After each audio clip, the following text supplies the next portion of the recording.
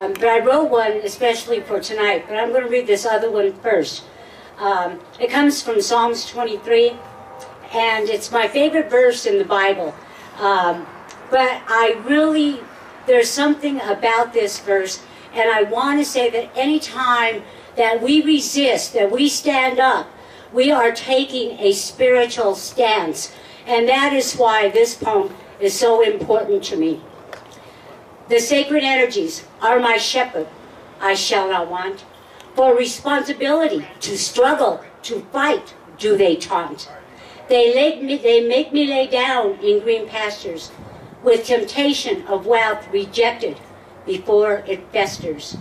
They lead me beside still waters, thinking, emerging, losing myself, and only the revolution matters.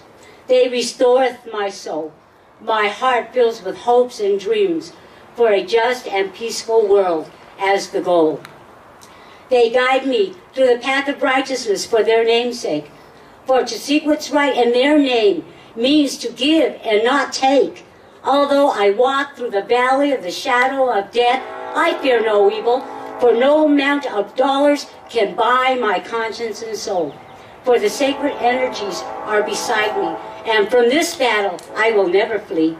Their rod and staff are there to comfort me, and they prepareth a table before me in the presence of my foes. For I know that it's the rich and not the poor that goes. They honoreth my head with oil, my cup overflowing.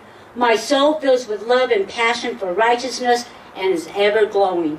Goodness and kindness will follow me all the days of my life, because the fight for justice cuts my heart like a knife.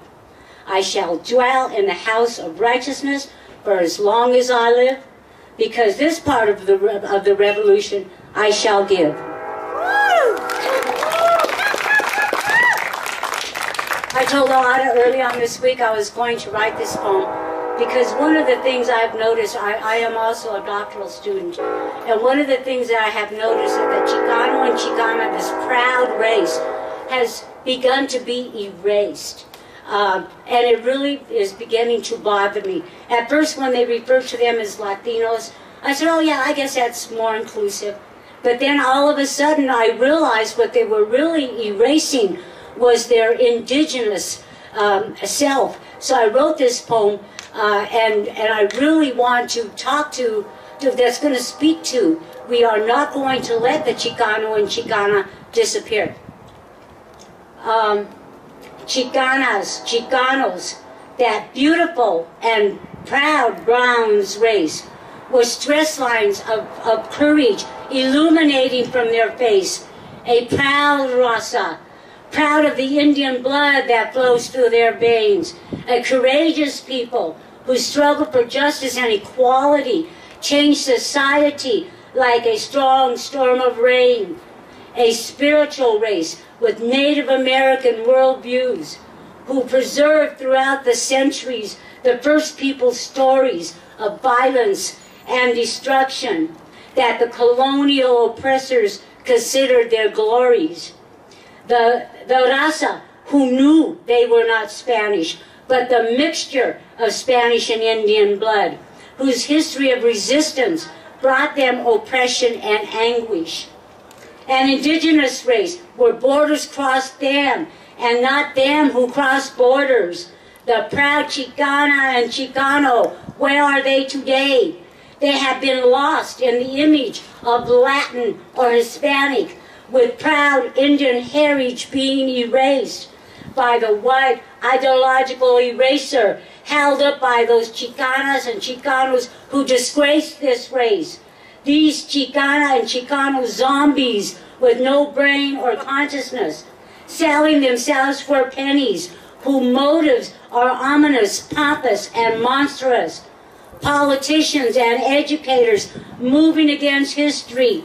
They are nothing but historical and cultural traitors who are attempting to rewrite the Chicana and the Chicano story.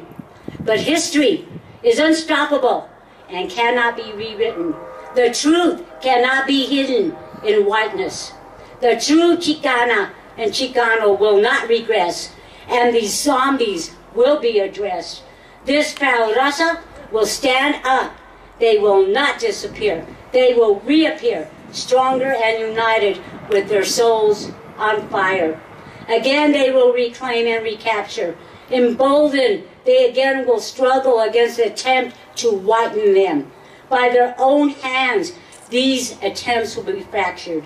Chicana and Chicanos will again be proud to proclaim que viva la raza. ¡Que viva!